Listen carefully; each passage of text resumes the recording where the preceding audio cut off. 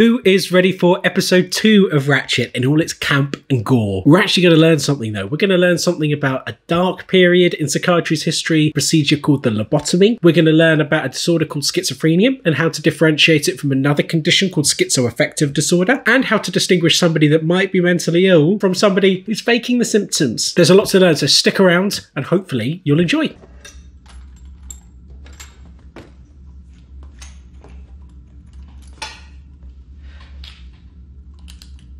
Is that some sort of primitive inhaler?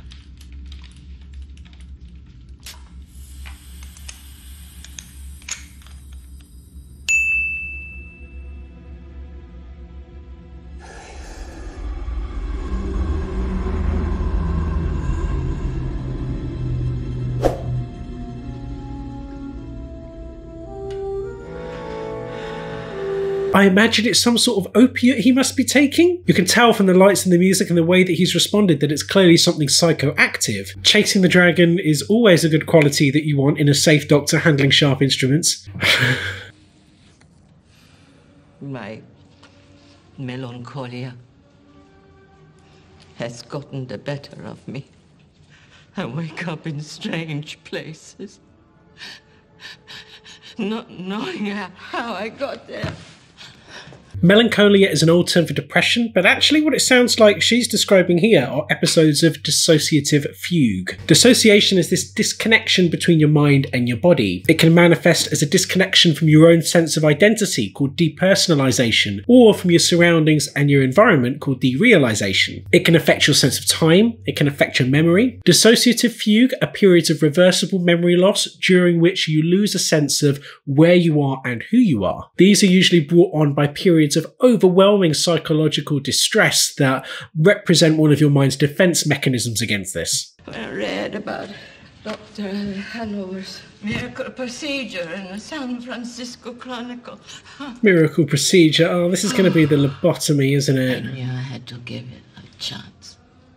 Spoiler alert, it wasn't a miracle, it was barbaric. It's, in my opinion, one of the darkest periods of psychiatric history, but there's no pretending it didn't happen.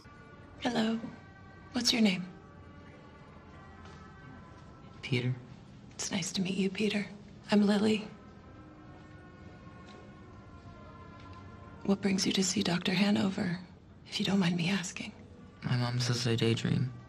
Wow, but I can't say it didn't happen. Psychiatrists in these days would see people that were just behaving a bit differently to what society deemed to be appropriate and acceptable, and therefore they would end up partaking in so-called treatments that, in essence, were really just forms of social control. Daydream away, kid. That's where the world's creativity comes from. Friends, today we stand together on the precipice Is he still high? Of history. But he's so energetic. Is that a stimulant that he's inhaled? I can't think of a stimulant that you can inhale that then can be psychoactive on the brain that was around in the 50s. If you've got any ideas or thoughts, put them in the comments below, because I'm not really sure.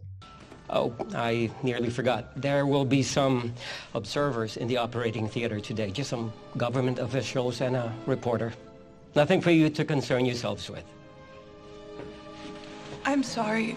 A reporter? I was hoping that the details of my condition would remain confidential. What, that you're a lesbian? That much is plain. It's made obvious by your facial structure.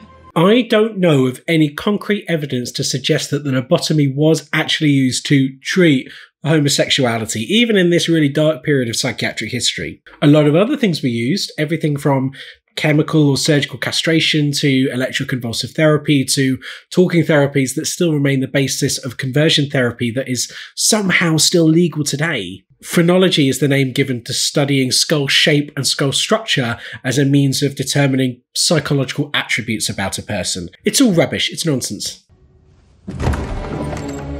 Here's Dr. Hanover, a visionary who, like the governor, believes that our correctional system should do exactly that.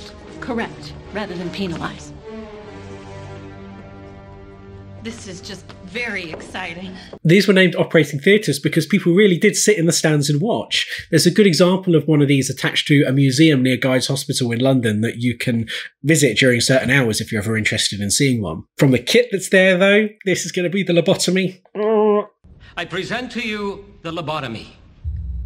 In 1935, Portuguese neurologist Antonio Egas Moniz first attempted a procedure that I now wish to make commonplace.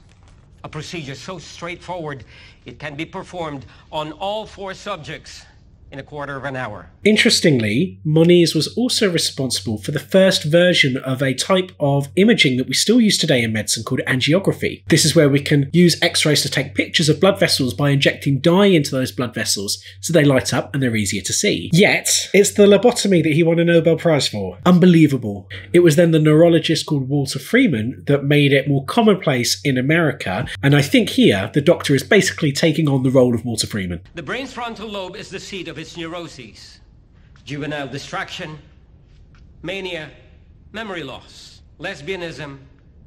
All of these maladies can be subdued, if not reversed, by surgically disrupting a series of neural connections in the brain's white matter. So the theory behind the lobotomy actually stemmed from observations that were made in monkeys, where if you remove the frontal lobe, this made them more subdued and more docile. People thought, oh, maybe this will be helpful, or at least help us, in trying to reduce the distressing behaviours associated with mental illness in humans. So the lobotomy was designed to try and sever connections within the prefrontal cortex. This is responsible for decision-making, motivation, behaviour, all the stuff that kind of gives us some sense of personality and makes us human. So after these connections were severed, people weren't impulsive. In fact, people weren't really making decisions at all. They became robotic and devoid of any sense of personality. But it was in keeping with the held belief that unfortunately still persists in corners of mental health today, that if nobody's making a noise and nobody's making a fuss, then clearly there is no problem. As you can see, the patients have received only the lightest sedation and will awaken, though slightly groggy, as brand new individuals, unencumbered by the mental illness that brought them to this place. Just because somebody's sedated and asleep doesn't mean that they can't feel pain. I encourage you to sit back, relax, and bear witness as I touch the mind. We're going to stop there. I'm not going to show you the procedure because that's not what this channel's about, and it's just going to be graphic and gross and next. I was appalled by yesterday's surgeries. The lobotomies did not go at all how I had hoped, and I alone am to blame. Therefore, I will be demonstrating an alternative procedure in the operating theater in 15 minutes. Expect to see you all there. It's going to be the transorbital lobotomy, isn't it? That's the next logical step. Your periodic reminder that psychiatry does not do this today. I obtained these cadavers from the Oakland County morgue. Upon viewing the reaction of our guests yesterday, I realized the trepanning of the skull by boring through the sphenoid bone with a hand drill. Might be a bit too graphic to be accepted by the general public. Oh, I shit. recall the observations of the Italian psychiatrist Amaro Fiamberto. He complained that the prefrontal lobotomy requires drilling through the skull at its thickest point only to access the side of the frontal lobe, while its quivering underbelly can be more easily accessed through one of the skull's thinnest points, the eye socket. Oh, no. Behold, the transorbital lobotomy.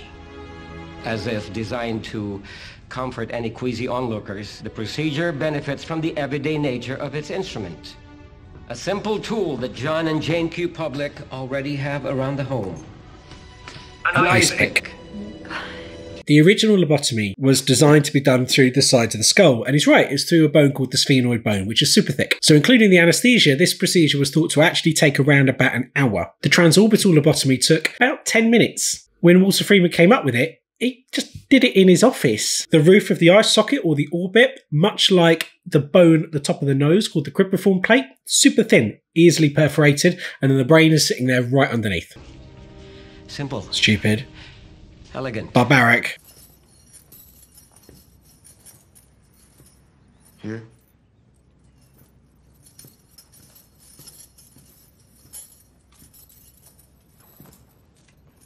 How are you feeling today, Edmund? Just real warm, I guess, because I'm feeling a little nervous. Well, Edmund, there's nothing to be nervous about. I'm just here to get to know you. Okay, yeah, but lots of the times folks say that and then they try to read your mind. That's why I'm so nervous, and that window's got a migraine and it's giving me one too. First of all, really, really bad positioning in the room for the doctor. You're in there with a person who's killed 4 people, and yet you're standing furthest away from the exit, against a window. Safety first. Always, always safety first. Don't walk right behind somebody that is clearly trying to tell you that they're paranoid. You're only going to make somebody more anxious that you're going to sneak up on them from behind. He's looking around the room a lot. Is he trying to act like he's hallucinating? Like he's hearing voices coming from lots of different places? It's either really bad acting or he's faking it because he's being way, way, way too obvious about it. Ladies down at the AMP, they were always trying to read my mind. That's why I killed him. Being able to read somebody's mind, that would be in medical terms something called thought broadcast, where your thoughts are being broadcast to other people so they know what you're thinking. Who? Those girls you say I killed. Oh, maybe I didn't. I kind of trying to switch all my thoughts around behind my back. I'm sorry. What girls are you meant to have killed, Edmund? This is something called thought manipulation. Thought manipulation can be seen alongside some other features like thought insertion, where an external agency is putting thoughts into your mind, withdrawal, removing thoughts from your mind, or thought broadcast that we've already talked about. Those girls you say I killed. They all lived together in a house. Visual hallucinations? You know, answers and I followed him inside. At least that's the impression he's trying to give. Kill you, but then you says I did kill him, so... Edmund, those were 4 men you murdered. They were priests. See, this is what I'm talking about. That's why I gotta talk to the dentist. Why would you need to see a dentist, Edmund? Because I got radio mouth. I got radio mouth real bad, a bad case. And you're listening into, I heard your voice before, you're listening in and whispering these numbers, but you don't know I can hear you because the antenna's so good. What is radio mouth? Well, see, I told them all before. These guys come into the rooming house where I was staying, 4 or 5 of them, and they said, we want to sell you something. And I said, I got a bus to catch. And then one of them said, well, we already put it in there. They showed me. And they put a little tiny metal radio antenna under my back teeth behind the gums. And then when I'm sleeping, his wires come out of my mouth. Here, here, and here, and here, and back here. So this thing, radio mouth that he's calling it, this may represent something called a tactile hallucination, where you're feeling something that isn't really there and he can feel something behind his teeth. But on top of that, there is a delusional interpretation of what that thing actually is and what it means. So you feel something that isn't really there and you interpret the meaning of that in a delusional way. And then the landlady downstairs says, no, we took this out while you were sleeping. But I says, well, how come I keep pulling wires out of my mouth then? You know? This is all a bit too perfect. He's literally ticked every single box for signs and symptoms of schizophrenia. This is too neat and tidy. This is either a Hollywood perception of schizophrenia or he's faking it. And who do you think is changing your thoughts right now? I think it's the army. Edmund. The person I see before me exhibits multiple symptoms of schizophrenia, or perhaps schizoaffective mood disorder with psychotic features.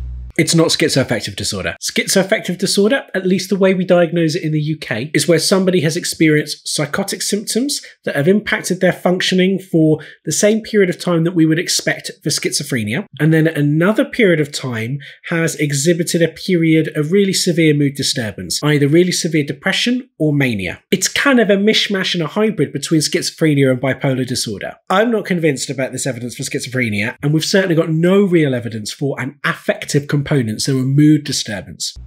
You're experiencing paranoid hallucinations, both auditory and tactile.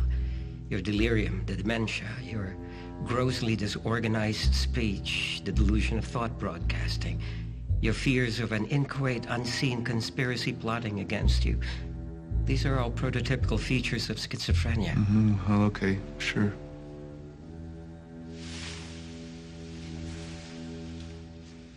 They're somewhat too prototypical, actually. So perfectly presented, they actually strain credulity.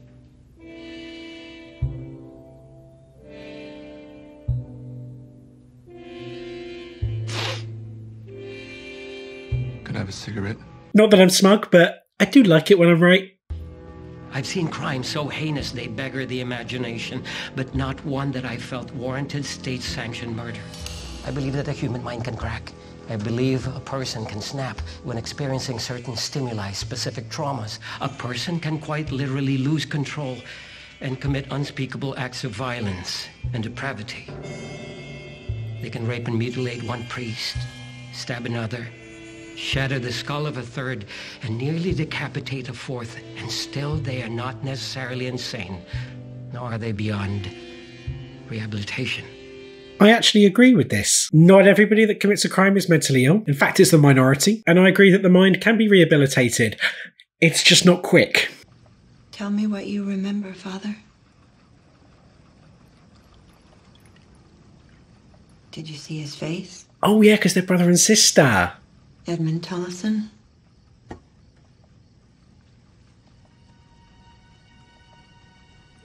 Would you recognize it if you saw him? What is that? From under the bed, I couldn't see his face. What could that be? Is she going to kill him? Or is she just going to try and sedate him? They used to use a barbiturate called sodium thiopental as a so-called truth serum, which is trying to get information out of him. Either way, this certainly isn't the most ethical nurse in the world, is it?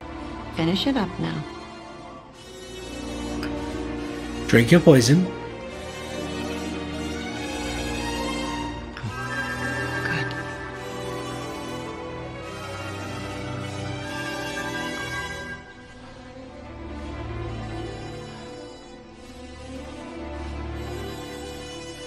It feels so well. It's all right, Father. Easy now. You've seen too much. He's suffering. Easy.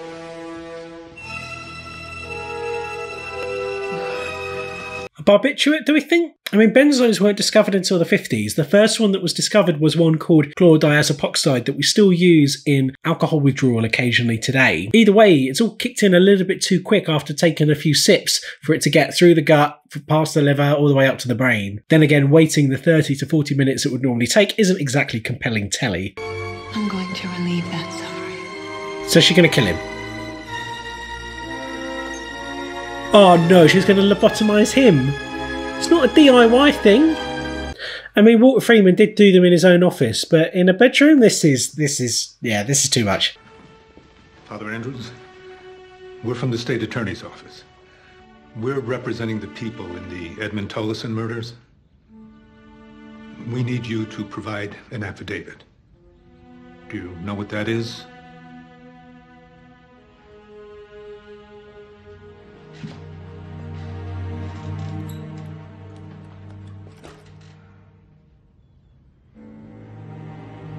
Father Andrews, can you hear us? Devoid of personality, as we said earlier. If you hide the outward signs of distress, then clearly there is no distress, right? We'll obviously know that's not true. And now you've also taken away this person's personality. It touches on such a dark period of psychiatric history that almost makes me feel a bit ashamed, but through the gore and being purposefully over the top that I can tell the series is, actually, he gave a really accurate overview of the signs and symptoms of schizophrenia. That I was really impressed with. What do you think? As always, leave comments below. Don't forget to like, don't forget to subscribe, and I will try and have a look at episode 3 very soon. Thanks a lot for watching. Bye.